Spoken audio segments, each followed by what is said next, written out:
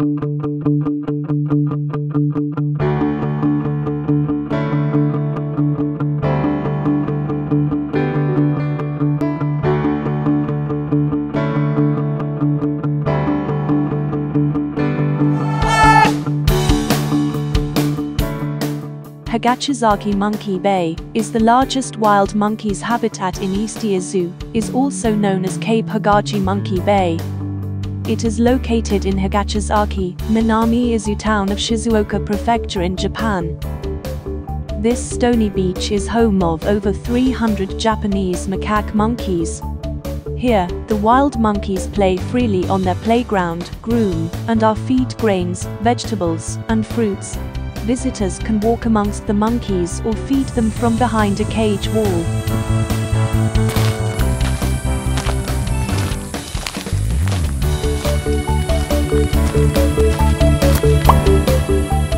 Hagachizaki Monkey Bay is the paradise of wild monkeys and flowers in a stunningly beautiful environment.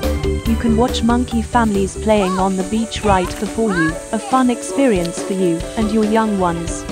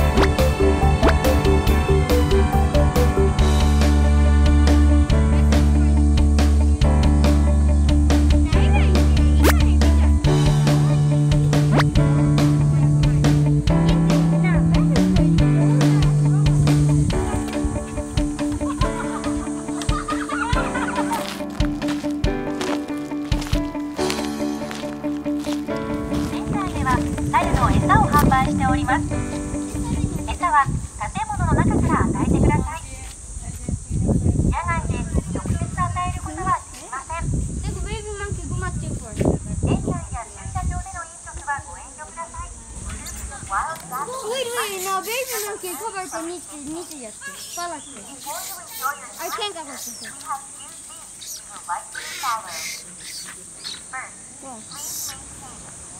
Wait, baby monkey covered the meat yesterday. Oh, look at that. Baby monkey covered the gate. ねえ、赤ちゃんにあげた方がいい。それかお母さんにあげた方がいいよ。お母さんがね、赤ちゃんにあげるかもしれないから。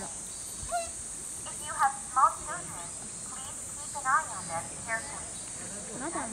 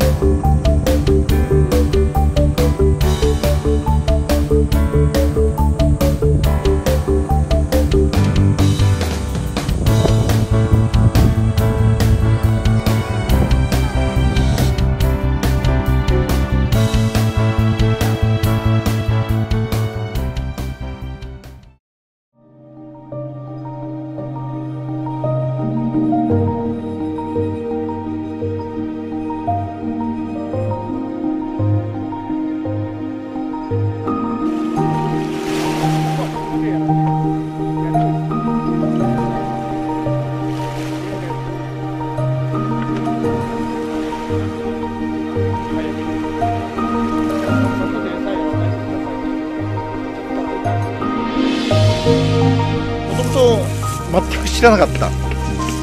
2019年の9月に閉園するって聞いて初めて知った。伊豆で伊豆やって7年経つんですけど、本当に全然知らなかったんです、ハガチ崎園の存在を。けどもうほんとちょっと走っただけでこんなまた全然ね雰囲気の違う世界があるんだなっていうのが自分でもすごいそこのギャップに驚かされたので。